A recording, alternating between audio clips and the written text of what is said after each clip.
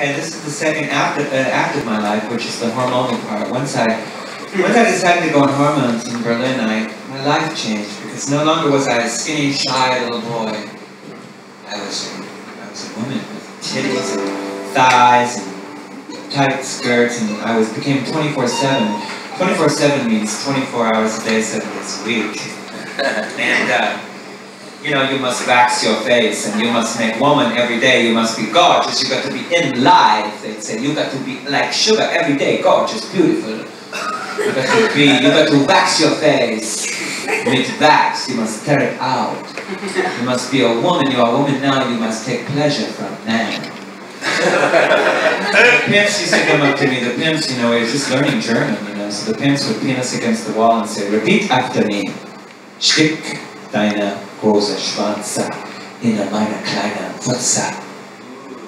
And we'd have to go. Sounds good. We'd have to go. Stick deine große Schwanze in meine kleine Putze. They'd go. Wolfgang and Gerhard. They were like into sodomy, you know. You must be woman. You must take this pleasure. And Wolfgang used to feed me fresh ground sirloin in bed and make me keep my wig on, and I bought straps and strumphosen for him. And then there was Gerd, who was the Fassbinder fantasy boy, and he would come up to me at the Trocadero disco after work in the morning, and he'd say, "Blues tanzen, lady woman." And we danced to ABBA. We danced to the song, all those songs like Blame It On, The Nights on Broadway, all those 1974 hits like, what's that song I love so much?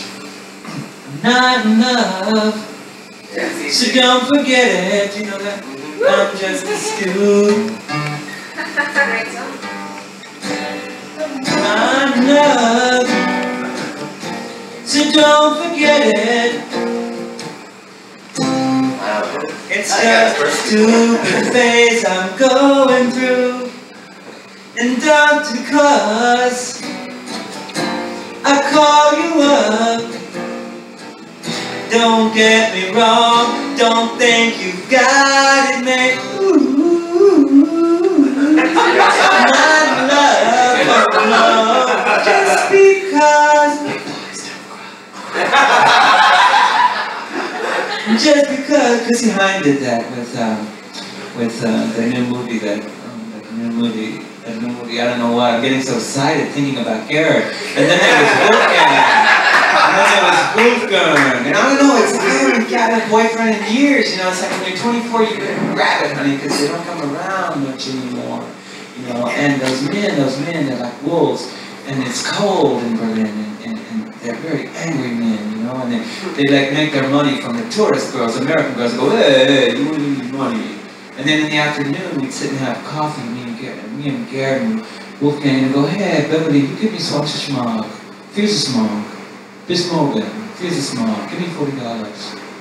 And I give it to him, and I feel kind of cheap, you know, but, you know, Wolfgang was the only guy I ever walked out on. And I had a proposition to come back, and oh, Wolfgang was like, really, had these really mean eyes, and, well, Gerd, Claus, Wolfgang. Well, anyway, let's do Talk of the Town. Let's get some.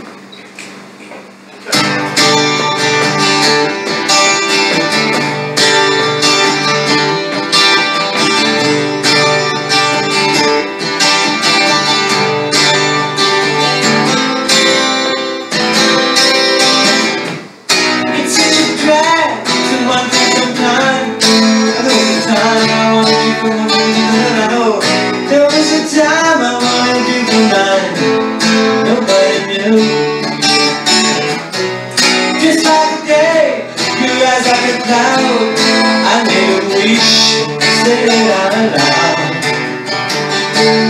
Not in the crowd, everybody heard. It was the talk of the town. It's not my place to know how you feel. I'd like to know, but why should I? Who are you then? Who are you now? Romy Lake Berlin and get high about side, sit on the bed, and look at the sky. Up in the sky, how are you, babe? Like the top of the town. Maybe tomorrow, maybe someday. Maybe tomorrow, maybe someday.